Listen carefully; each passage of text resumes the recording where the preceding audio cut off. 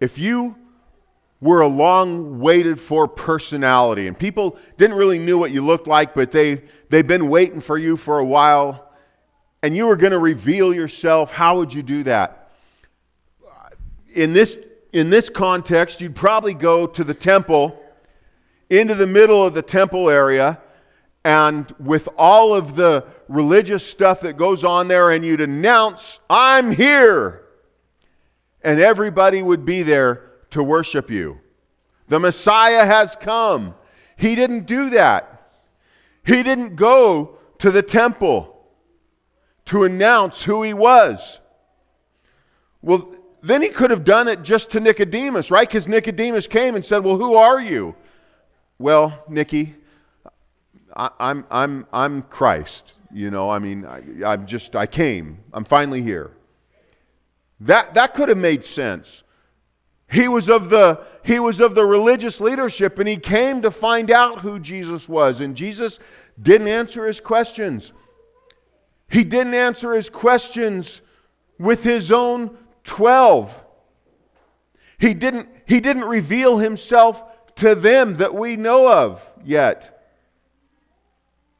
Who did he reveal himself to? He revealed himself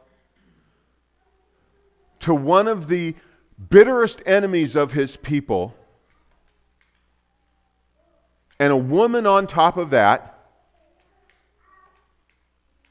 and a sinner on top of that. If you had a chance to reveal yourself as somebody that people have been waiting for, if Winter was throwing a big party and they were waiting for some fancy musician to come and just wow us all with your expertise, what's the chance you're going to go to some watering hole where there's 400 cattle and one guy standing out there and say, "By the way, I'm here"? That's what Jesus did.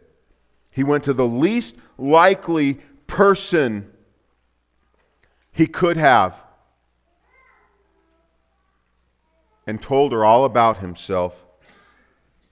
As far as we know from the Gospels, he didn't reveal himself again directly as the Messiah until after he'd been arrested.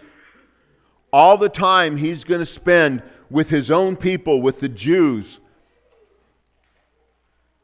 And he never says, "I am the Messiah," until he's getting ready for his trial or in the middle of his trial. Is there a more unlikely big revealing in all of history?